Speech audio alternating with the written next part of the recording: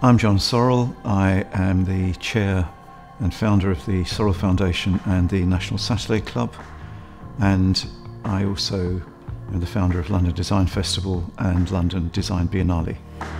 I'm a designer, and I spent my whole life in the world of design. And what I know is that designers can be absolutely brilliant at solving problems. So what better than to ask countries from around the world to come together every 2 years for what you might describe as an international conversation about design and its impact on society and the economy. And that's what we've been doing. The pandemic hit the planning for the Biennale very hard. Everything stopped. People were just talking about the pandemic. They completely forgot about climate change, migration, or about the other huge problems the world's facing. So what I said was, why don't we see if we could get people to look at and talk about and perhaps design things related to what I think is an age of crisis. The best way to do that, we thought, was to go and talk to Chatham House, who are the world's best international affairs organisations. We partnered with them. We got nearly 600 submissions from designers and from the general public and from young people, which we then turned into an exhibit in the Biennale in Somerset House in 21. London Design Festival is an annual event, happens in September, when we basically celebrate London as the design capital of the world.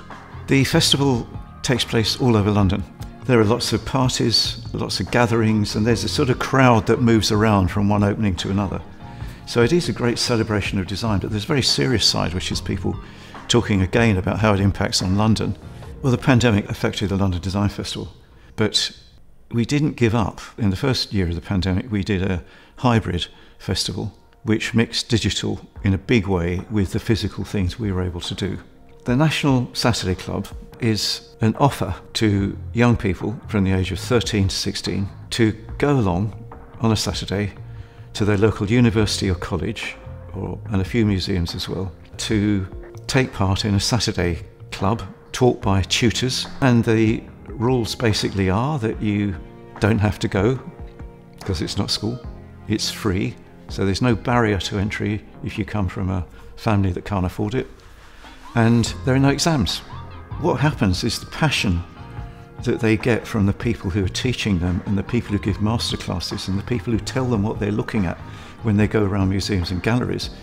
This extraordinary input is incredibly important, because otherwise how are they going to find out what the opportunities are out there?